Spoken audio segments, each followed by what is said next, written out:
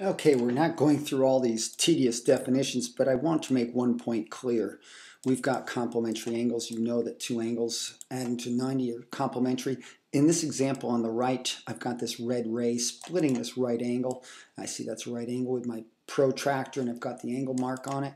And yes, the two angles that are generated are complementary. However, it is also true that these two angles could be complementary and they are non-adjacent.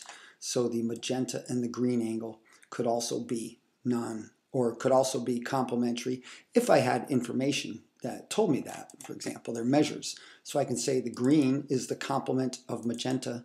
Magenta is the complement of green, or magenta and green are complementary angles.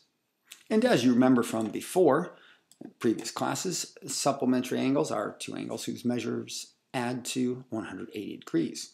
Something new now, we could not assume right angles for these complementary angles, but remember we can assume collinearity.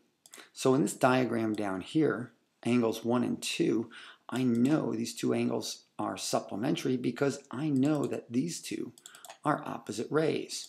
Another way of saying that, a line, because I can assume collinearity. Same thing with this diagram, with the two colored angles. But in this one, see, I'm going to split this one like this. Just as a reminder, these two, angles A and B, are also supplementary, even though we don't have, or they don't share a ray, they are non-adjacent supplementary angles. Over here, they are adjacent. Adjacent, they share this ray, and they have one pair of opposite rays. These, that is angles 1 and 2, have a special name. Those are a linear pair. So linear pairs always are adjacent, sharing a ray. They are also supplementary angles. However, supplementary angles do not have to be linear pairs. And one last thing on definitions. So we've just discussed the linear pairs, and if I were to combine this diagram with vertical angles, let's say we have two crossing lines, obviously I've generated 4 angles. So in this picture I've got angles 1 through 4, and I can consider I've got a linear pair there, I've got a linear pair there, I've got a linear pair here, and my fourth linear pair, angles 1 and 4. And of course the vertical angles would be 1 and 3, 2 and 4. So looking at this diagram this way, I could say 1 red and 1 blue, that's going to be a linear pair. A pair of red or a pair of blue, that's a vertical angle. That diagram is going to come in handy, so keep it in mind. Now we're going to identify angle pairs in this diagram. That would be exercises 20 through 27. Let's start with angles 1 and 4, identified right there. And we can see there, pair of crossing lines, angles that meet at a vertex, vertical angles. Okay, let's move on. 1 and 2. 1 and 2, they're adjacent angles.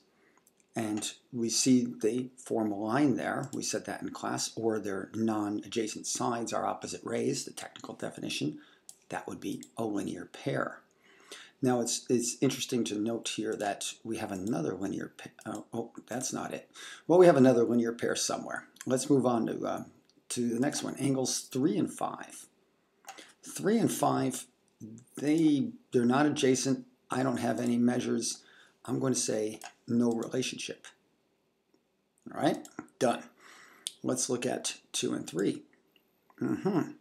Well, 2 and 3 look like the other pair of vertical angles.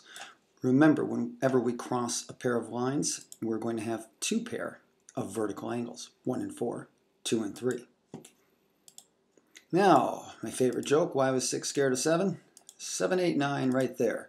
Those 3 angles do add up to 180 degrees, but they are not a pair. So we're going to say, well, I hate to say no relationship, but there's no angle pairs there because there are 3 angles. So let's move ahead. Next one, angles 5 and 6. Well, that's a classic example of another linear pair. 6 and 7. 6 and 7 over here. Now, if I had some measures, it's possible they could be, if 4 were a right angle, we're going to learn that later, we could determine that they were complementary, but we have no information there. So we're going to say no relationship. And finally, the last one, angles 5 and 9. These two angles look like, well, they look to me like they are supplementary. They could be.